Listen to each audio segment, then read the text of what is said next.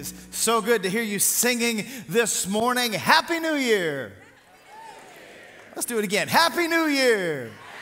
Welcome to Central Christian Church, everybody. It is a new year. Maybe you're developing some new habits. Maybe you are new here. We have a place just for you. It's called the Blue Room. The Blue Room is straight out any of these tunnels on the other side of the atrium. It looks just like that because that is it. It has a blue wall. I'm going to be there after today's service. James and Shay will be there as well. Just a place where you can come and ask questions about this church. We also have a gift for you if you are new here, whether you've been coming for a long time or today is your first day. I'm so glad that you're here in this place today. If you're joining us online or on TV, a big welcome to you and a Happy New Year wherever you are. Thanks for joining us today for this service. You know, in this new year, we're praying that God brings you here if you can come. We would love to have you here in a seat with us in person sometime this year, but until that day comes, everybody in the room, let's welcome all those who are not yet here in this room. All right, everybody listen up. You need to hear this. Somebody needs to hear this, all right? Greater days can be ahead for you in Jesus' name. Greater days can be ahead no matter what your past looked like. Greater days can be ahead for you. Every year, millions and millions of people make New Year's resolutions. And we know that a high percentage of those resolutions are going to fail, but still we make them. Good for you if you made one this year because you're trying to do something good. You're trying to improve some part of your life, and I have to believe that you believe that something in your life can be better than it was.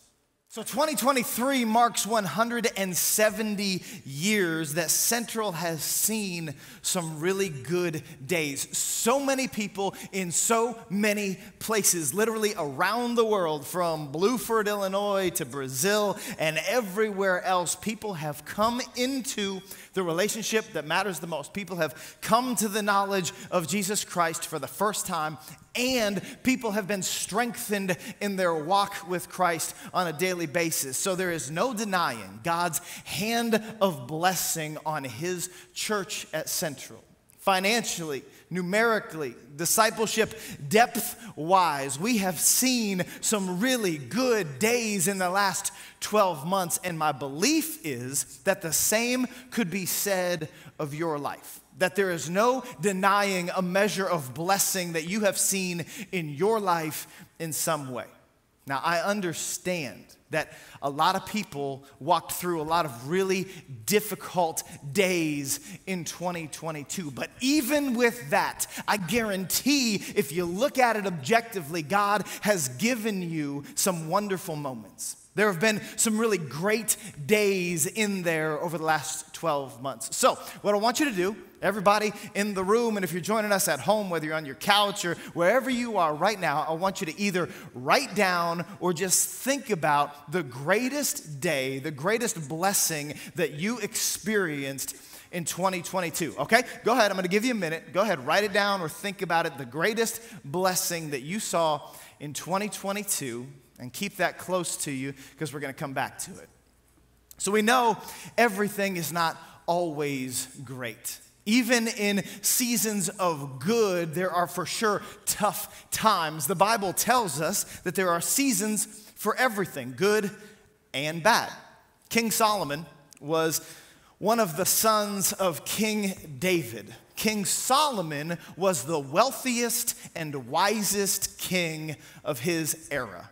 Let me tell you how he got that way. It started by living an honorable life. And then in 1 Kings chapter 3, verse 5, the Lord appeared to Solomon in a dream. And God said, "What do you want? Ask, and I will give it to you." Can you imagine? I mean, like the creator of heaven and earth, the God who put it all in motion, the one who has infinite power and ability, comes and says, "Wes, what is it that you want? Ask, and I will give it to you." I mean, that's a huge question from the greatest authority that there is. And so Solomon, of course, gives this a lot of thought. Am I going to ask for like endless money? Do I want to be the ruler of this kingdom for all time? Do I want life that doesn't end? Solomon thinks it through, and then in verse 9, he makes this reply to the Lord. He says, give me an understanding heart so that I can govern your people well and know the difference between right and wrong. Solomon asks for wisdom, which in and of itself is a pretty wise request. God was so pleased with Solomon's request that he did indeed grant him the wisdom he asked for. But in addition to that, he gave him everything else that he didn't ask for. He gave him the wealth. He gave him fame. He gave him a long life, the opportunity for a long life. It was in that God-given wisdom that Solomon wrote in Scripture, there's a time for everything. There's a balance to it all. There's a time for speaking and a time to be quiet. There's a time for war and a time for peace. There's a time to plant and a time to harvest. There is a time for laughing and a time for crying. In that stretch of Scripture, there is one specific verse that I want to draw our attention to today. That's Ecclesiastes chapter 3, verse 3. It says this: there's a time to tear down and a time to build up. There's a time to tear down and a time to build up. I've thought about this a lot. I've prayed about this a ton. And over the last few months, I've asked God to give me, as the pastor of this church, as the leader of this church, God, would you give me very specific direction, vision for this church as we go into this new year? How would you have us go in 2023? And I want to tell you about it.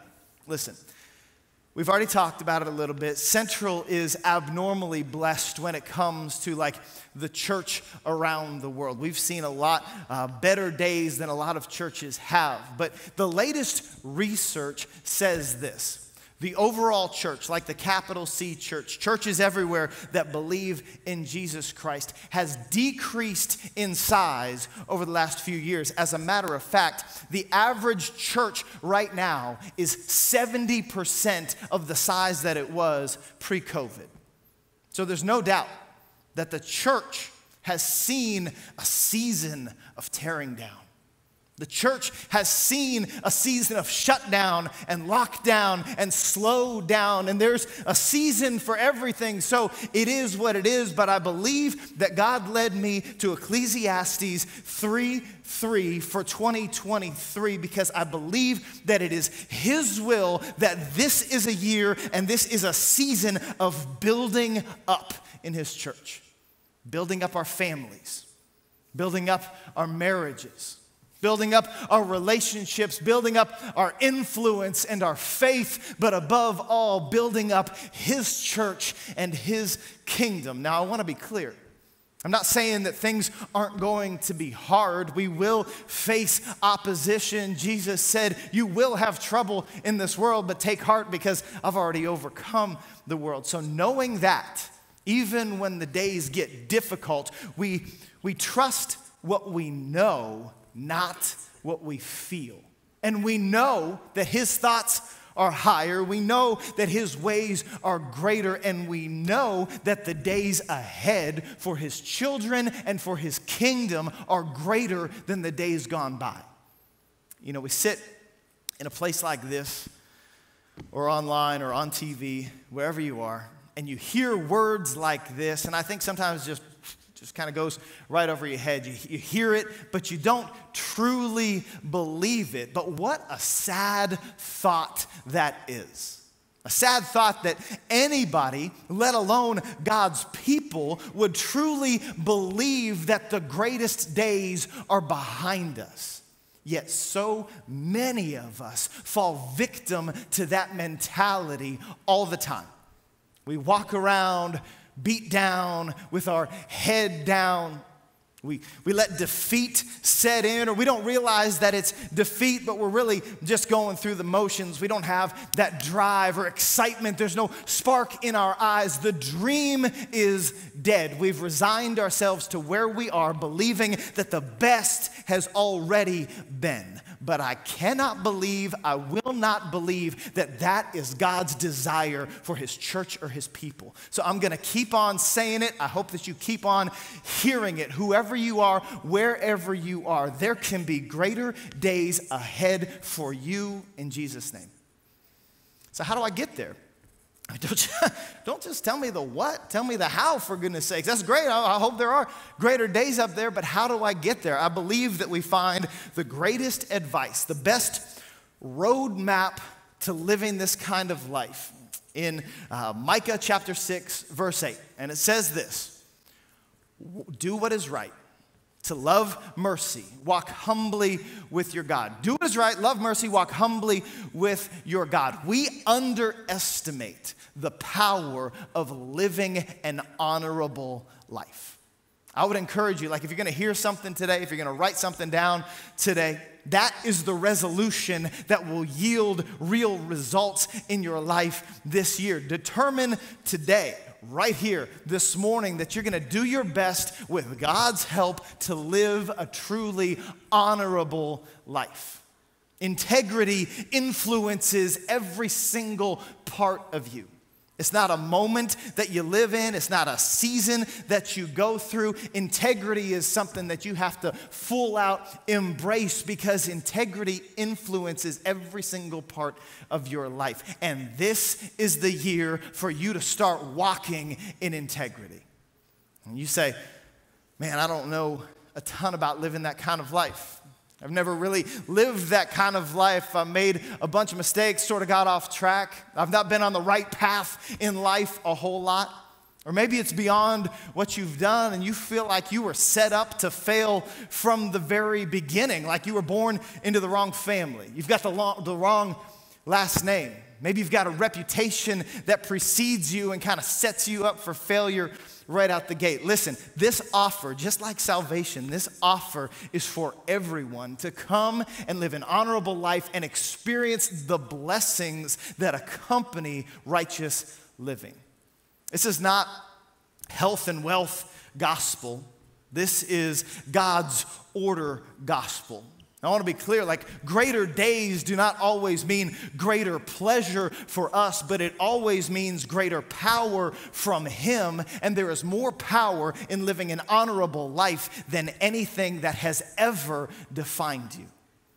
In 1 Chronicles chapter 4, we read about this guy that honestly we don't know a ton about.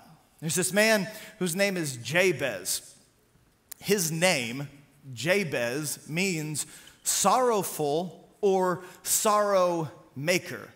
Well, like, congratulations, what's your son's name? It's Jabez. He means sorrow maker. You know what I mean? Like you go to the party from here on out, like, hey, everybody, Jabez is coming. Oh, fantastic. That guy brings sorrow with him everywhere he goes. You have to imagine Jabez has walked through life defined by his name, right? This is the time in history where, like, your name is your everything. I mean, it's who you are. It's what you do. It's where you live. That your name defines you. And so Jabez has lived with this name that says he is a sorrow maker. But in verse 9 and 10 of this chapter, we read two verses about him that should be a lesson and an inspiration to all of us. Listen to this. 1 Chronicles 4, chapter 9, or verses 9 and 10. Jabez was more honorable than his brothers. So there it is right out the gate. We already see Jabez is living a life that defies the name that he's been given. Jabez was more honorable than his brothers. His mother had named him Jabez, saying, I gave birth to him in pain. Jabez cried out to the God of Israel. Everybody listen to this. This is his prayer to God. Oh, that you would bless me and enlarge my territory. Let your hand be with me and keep me from harm so that I will be free from pain. And look at that.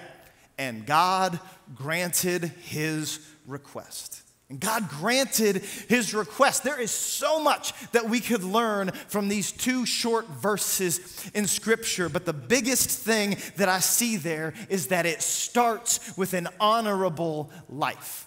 King Solomon, he was living an honorable life, makes a request of God, and God grants him his request. Jabez, living an honorable life, more honorable than his brothers, makes a request of God, and God grants it.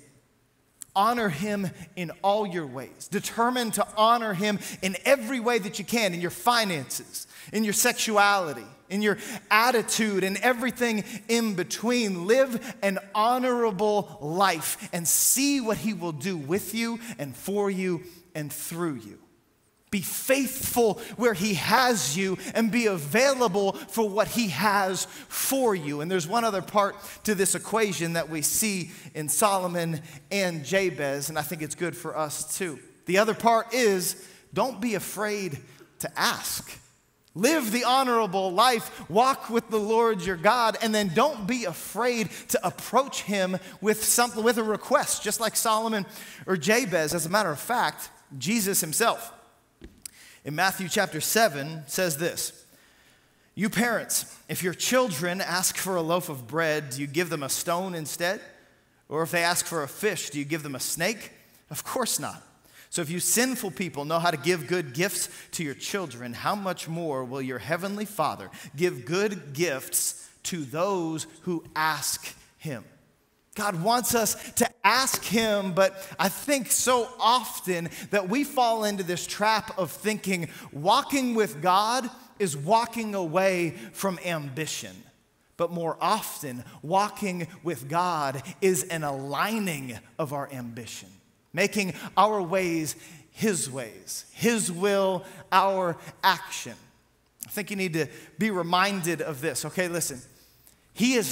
God is not a dream killer. He is the dream giver. He is the designer of the dream in your heart that honors him. Acts chapter 2 says, in the last days, God says, "I will pour out my spirit upon all people." Then you know what that looks like? When God pours out his spirit upon all people, here's what happens. Your sons and daughters will prophesy. Your young men will see visions, and your old men will dream dreams. The dream is a big part of it. God's people shouldn't be quiet, lifeless robots. We should be the ones leading the way in real life. Next week, we're going to start a series called Fresh, New, Full. It's about having that life that we're talking about. It's based on what Jesus said in John 10:10. "I came to give them life, and life to the full." God's people should be full of life. We should have these God-honoring goals that seem impossible to the people around us. We should have the highest hopes that there are. We should be the most creative, the most motivated, innovative, inspiring people who ever were. We should be the dreamers and the doers that God puts in our heart. We should dream his dreams. For every believer, ultimately, the most incredible days are still up in front of us. 1 Corinthians 2 says, "No eye has seen, no ear has heard, no mind has imagined what God has prepared for those who love him." That is an incredible day, and it's still up ahead. Revelation 21. "He will wipe every tear from their eyes, and there will be no more death or sorrow or crying or pain. All of these things are gone forever." That is the greatest day. Eternally speaking, that is the greatest day that ever will be, and it is still in front of everyone who calls on Jesus Christ as Savior and Lord. So we know that eternally there are great days ahead, but I'm also talking about in the here and now. Like in the immediate, we are praying that there are greater days. That Ecclesiastes 3:3 will come to be in 2023. That this will be the season that's different than the ones before. This will be the year where his people and his church experience a building up enough with the tearing down for a while. That we will pray the prayer of King Solomon. that God would give us wisdom like only He can, and godly wisdom would rise up in His people. That we would pray the prayer of Jabez. God, would you enlarge our territory? Would you allow your hand to go with us? And we would experience new blessing and protection and expansion like we've never seen before. We're praying for blessings on your business that supports His kingdom work. We're praying for healing in your home that you had written off because you thought it was long gone and impossible. You know, the church as a whole has spent a really good amount of time just kind of like scrambling a little bit, you know, managing and maintaining what we're praying. As we see this season of building up, we're praying that this is the year that God's people shift from our heels to our toes and we go on the spiritual offensive with strength in our hearts, and there's a stirring in the atmosphere because God's people are on the move in the name of Jesus, and the demons run and flee because if He's for us, who can be against us? We're praying that this is the year that the living Word of God heard by more people than ever before, that this is the year that wasted years are returned to those who lost them. This is the year that relationships are rebuilt, that lives are changed in Jesus' name. This is the year that spiritually and physically we shake off the weights and we take new territory and inhabit new land under the banner of the cross. Anybody with me in this place? Come.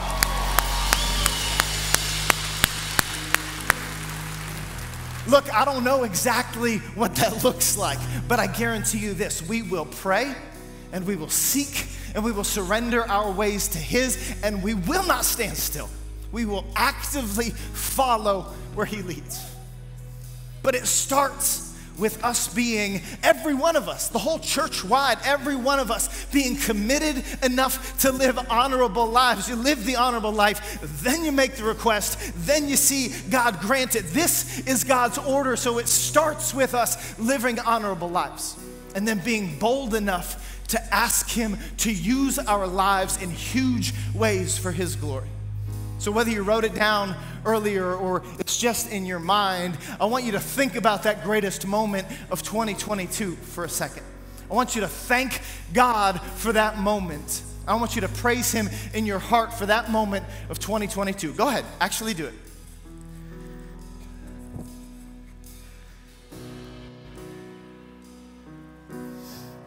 And now, with that in mind, using that day or that moment as a baseline, I want you to ask God for increase in 2023, for His glory, for His kingdom. Taking that moment, ask Him for greater days to be seen in 2023. Go ahead, you ask Him.